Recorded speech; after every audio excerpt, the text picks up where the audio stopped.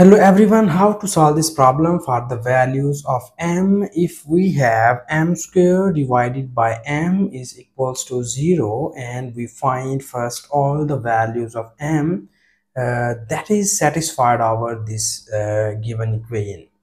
So we solve this problem for two methods and I hope so you like both of these methods, but if you have any other method in your mind, so please don't hesitate to write this method into the comment section.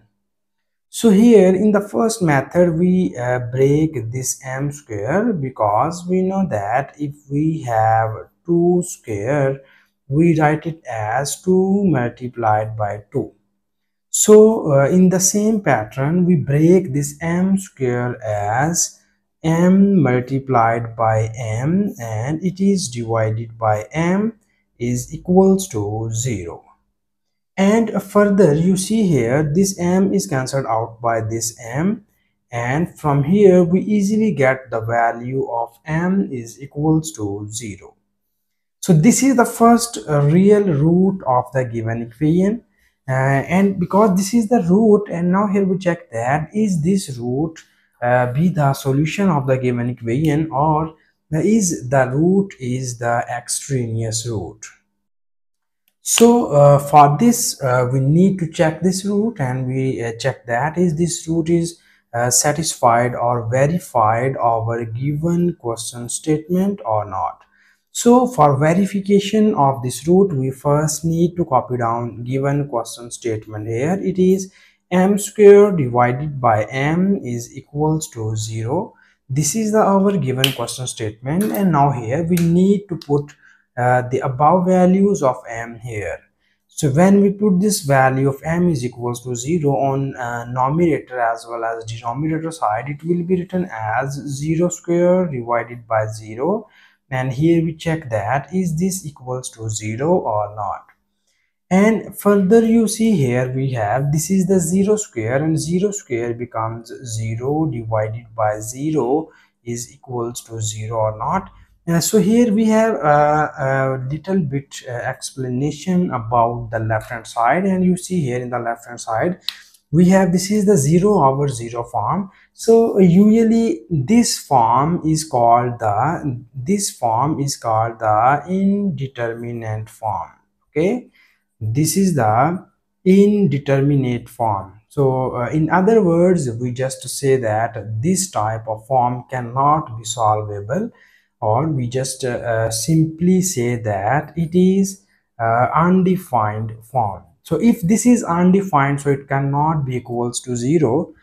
So this shows that m equals to 0 is not satisfied over this question statement. Here we finally conclude that m equals to 0 be the extraneous root. Okay, you very well know about extraneous root. So extraneous roots are those roots which cannot be satisfied over given question statement. So this type of roots are called the extraneous root. So finally we say that our given equation has no solution. Okay, because we find the given equation has only one root, that is m equals to 0, but m equals to 0 is not satisfied our given question statement.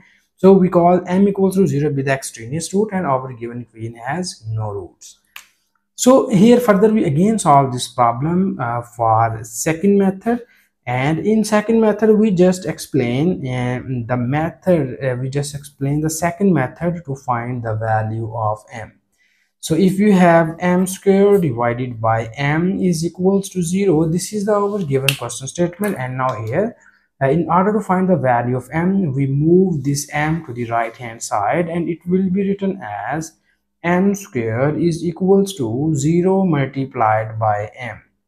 And we know that 0 times of any number is equals to 0. So here you get this is the m squared equals to 0, and for the value of m we need to remove the square sign. For this we will take the square root on both of the sides, and you see here this 2 and this square root are gone, and we get m is equals to 0. So here we just conclude into the first method that m equals to 0 be the extraneous root, so it cannot be satisfied our given question statement. So here we just say that this equation has no solution in general. Okay, so this is our final answer, and thank you so much for watching this video. Please subscribe to my channel for more exciting videos.